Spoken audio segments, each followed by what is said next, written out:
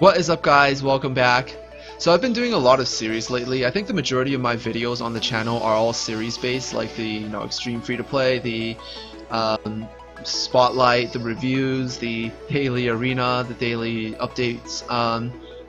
Most of the stuff I do on this channel are series based, and although that's really good, it helps me produce like consistent content.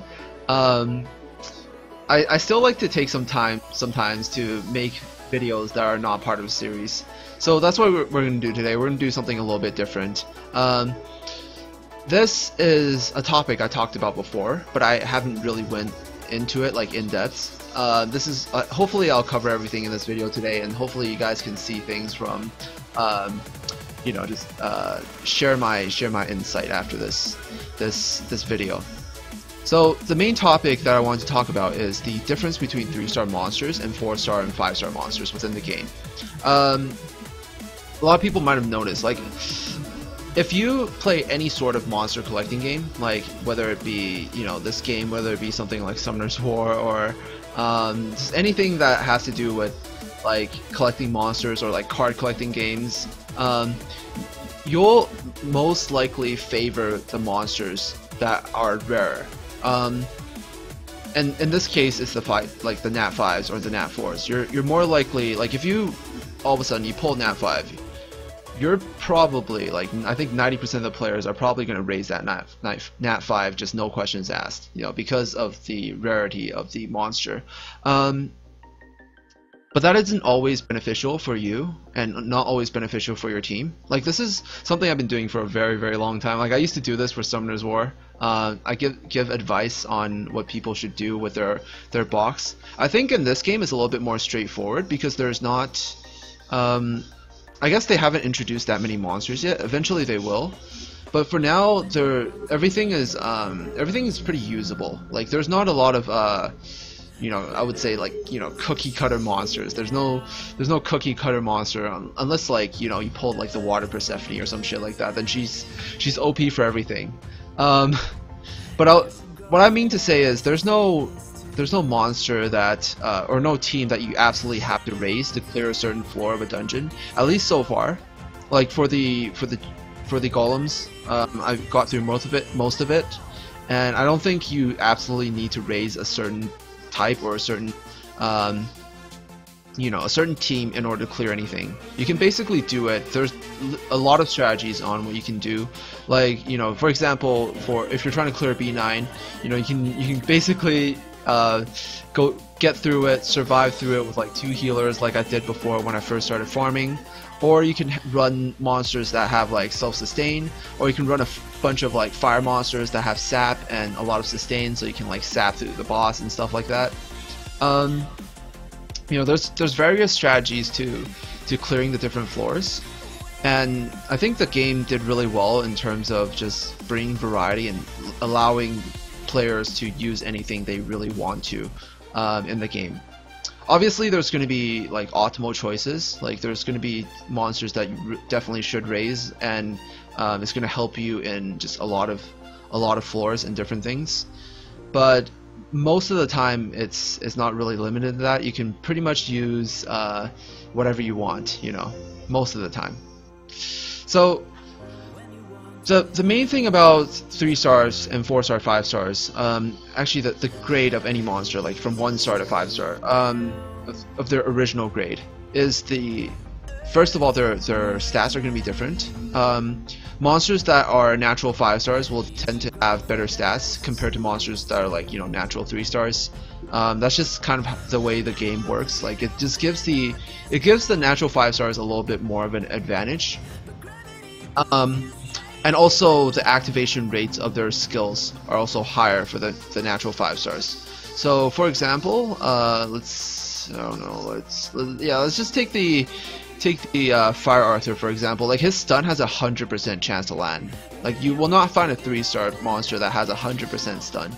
And that's mainly because of his rarity. Like, it's just, they give advantage to some monsters that have like higher rarity. I think this is probably a more obvious scenario. This is the fire or the water Miho. I have her at Evo 3. She has a sap that has a 60%. She has a 60% chance on her first skill to land 1 sap, and a 60% chance to land another AOE sap for 2 turns. The Water Yuki, however, has a 60% chance to land 2 saps for 1 turn, and she also has a 60% chance on her AOE to land 2 saps for 2 turns. She has double the sap potential of the Miho, but she's, you know, and she's a natural 4-star, and she's a natural 3-star. But it doesn't necessarily mean that you should always raise, like, I think in this case it's probably better to use her, because she's literally, like, has double the chance of her. But in a lot of cases, this might not be the most important factor in choosing which monster to use. I think a lot of people, like, you know, especially newer players, when they comment and ask me, like, hey, I have these monsters, like, can you help me, and you know, what should I build? And they'll say stuff like, hey, I summon this monster, or this monster, is it good? You know, how should I build that monster? And I honestly don't think you should focus on the monsters that you summon. Like, I mean, I do, like, it's just how I like to play, but it's also partly due to I have some of the resources to make it work, and also some of these monsters are, like, really, really good. Like, the Dark Cupid's, like, really, really OP. And like, even if I have the Water Nightmare at Evo, like, at Evo 1, she's still very, very strong in the arena. But it's not always beneficial to raise monsters that are 4 stars or 5 stars compared to 3-star monsters, and that's because of the evolution system within the game. The evolution system kind of balances that out. Obviously, if you have a 5-star monster that you can raise to Evo 3, it's going to be a lot stronger than an Evo 3 3-star monster. But it's going to be extremely hard. Like, if I wanted to raise this Fire Arthur to Evo 3, I will need to, like, you know, first of all, if I want to raise him to Evo 2, I will need 3 gleams to do that. And that's, like, basically 3 weeks of playing in the arena. Obviously you can use the Holy Gleams, but that's kind of a waste. You know, nobody would really do that. So it's basically like 3 weeks to actually be able to do it. And if I want to make him Evo 3, I will need 4 Arthurs. I will need 4 copies of Arthurs, and I will need 12 Gleams. Oh wait, is my math right? Yeah, I'll need 12. Yes, I will need 12 Gleams, alright? My math is good. A total of 12 Gleams in order for me to be able to do that, and that's 12 weeks in the arena. Yeah, that's like 3 months. That's actually quite a long time, you know, to actually, in order to be able to do that. Compared to raising a 3-star monster to Evo 3, like, especially monsters that are farmable, like the Mihos or the Sirens, or like anything that you can farm in the map, or monsters that you are able to get from rebirthing. You can definitely get a lot of copies of those monsters as well. So if you take a look at stats, like if you take a look at stats, for example, like this is the base stats of an Evo 3 Miho, and if you compare it to an Evo 1 monster, that's a 4-star. Like, it's really easy for me to get the Miho to 3 stars. Like, I'm basically guaranteed to be able to do it. But if I want to raise the Yuki to 2 stars, I will need to at least spend 3 weeks in the arena to gleam her up. And even at 2 stars, her stats aren't even as good as a Miho. I mean, not 2 stars, Evo 2. Even at Evo 2, her stats, I think her stats are slightly better. No wait, her stats are better. Yeah, oh no, her base HP isn't as high. But then I think I have some gems on them. Yeah, I definitely do have some gems on them. So anyways, you're just gonna have to trust me, alright? The stats of an Evo 3 3-star monster are around even with the stats. Usually the stats of an Evo 3 3-star monster are better than the stats of an Evo 2 4-star monster. That's just kind of how it really works. But if you have a 5-star monster and you want to gleam it to Evo 2, it's gonna usually have better stats than a 3-star monster. So it's not necessarily wrong to, like, raise all your 5 stars as long as they can work together well in a team.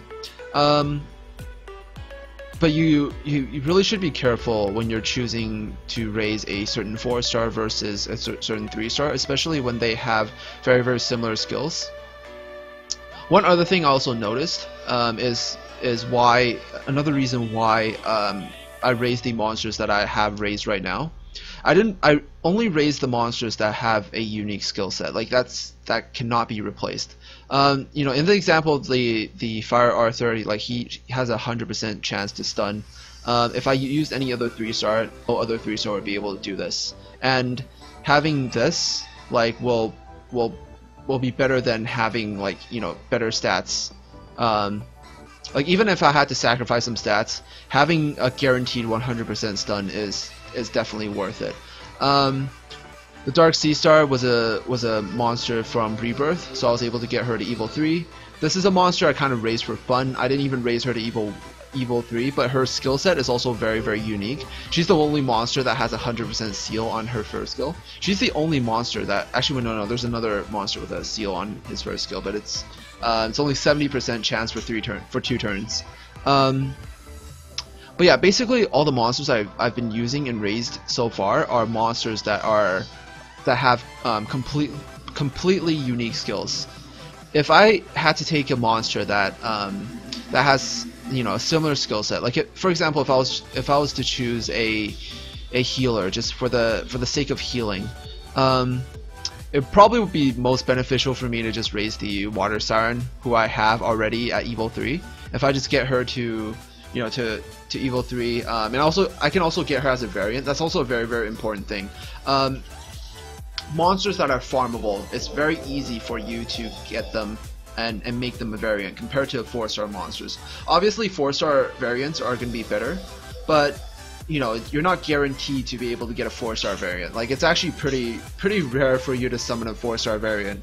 I mean, I summoned 3 so far, and I've done a lot of packs. Like, I'm by no means free to play, so it's like she's probably the only monster I would have gotten as a free to play if I did not buy any packs. Like, basically she was from a pack I bought, she was from some packs that I bought. So, you know, you're not always guaranteed to be able to get a variant skill, but it's very easy. Like, you know, it may seem hard, but if you just farm a map for like a day or two, you're definitely going to be able to get a 3-star variant of a certain monster that you want. So it's definitely not that hard. So in the case where I'm raising a healer, like, you know, if it's just for healing, maybe I should just raise the Water Siren instead, because of her, you know, she has a pretty decent skill set, and she has, you know, the stats to be able to match it. But I chose a different monster instead because he was different. He had shield, and he was also an HP aggressor, so he was really strong for the arena and stuff. And his shield really helped me in like E9 and stuff. So, and also because of the element, like I won't be able to use the Water Siren in B9 if I raised her instead of the Cupid. So yeah, that's another thing you maybe want to consider. But the point is, most of the time, it might be better for you to use 3-stars compared to 4-stars. Just, you know, if you just look at their stats. And the only time you want to raise a 4-star over a 3-star that you can get to Evil 3 is when either you can somehow get that 4-star to Evil 3. Obviously, like, if you're really far ahead, then I don't know why you're watching this video.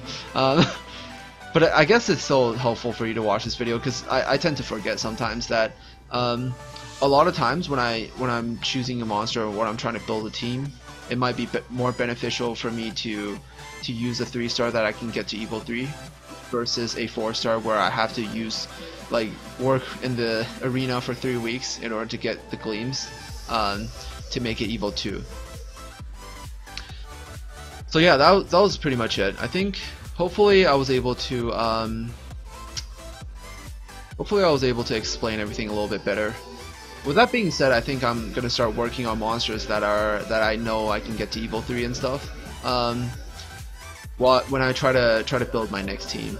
So yeah, that's pretty much it. So hopefully you guys enjoyed this video. And if you guys liked it, be sure to like it. If you guys didn't, then you can dislike it. And I'll see you guys in the next video.